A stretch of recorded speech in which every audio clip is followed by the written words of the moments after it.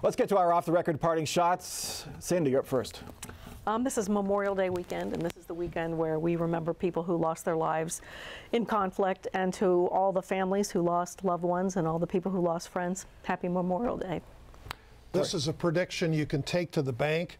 The state is in rather dire budget situation, and one solution, but I don't think it'll quite fill the nearly $1 billion hole, is to rent the Schottenstein Center. And when it's time for the conference committee, which will be like World Wrestling Federation, sell the tickets. Maybe they can raise some money to help solve part of the deficit problem. All right, Jim.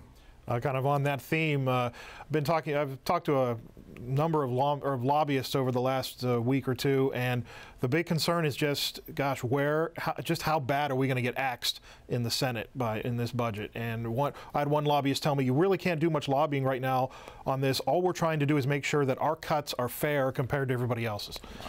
Hey, Laura. Jumping off on that fireworks thing, I think if it actually becomes law, city councils will be rushing to write restrictions because they're going to be hearing from constituents pretty quickly. Neighbors annoyed at football fans lighting off firecrackers? In the middle of the night. It wasn't the middle of the night. I had the opportunity last week to visit the BBC, and we learned that fake news is a global brand. The foreign editor mentioned that all of the press officers and press ministers in countries that are not too friendly to the media anyway throw fake news in the BBC's face all the time when they're complaining about their reporters. So